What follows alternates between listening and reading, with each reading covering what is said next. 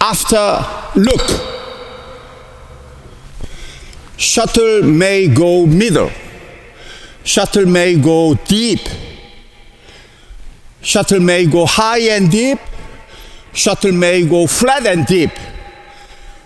The speed of shuttlecock, the height of shuttlecock, the depth of shuttlecock is all different. I need a step to be able to adjust those differences.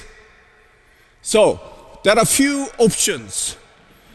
Let's say shuttle goes very flat, very fast, like a half smash, clear smash, bang. Then after one, shuttle is already going, then I have only time available for another step. 1, 1, 2. If shuttle goes fast. If shuttle goes high and deep, 1, 1, 2. I need 2 side steps to check the height. Watch. 1, 1, 2. When I do 1, 2, I turn my body side to ready to go. And when I do the 1, 2, it is better to make 1, 2 sharp and fast and compact. Why? If I do 1, 2 fast, I have more time to prepare for 3, prepare for the hit. I have time to choose. Like this.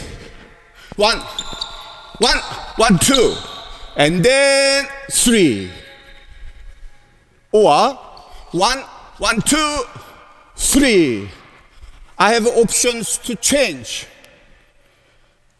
But if my 1, 2, the initial steps are slow and big like that, look, 1, 2, 3.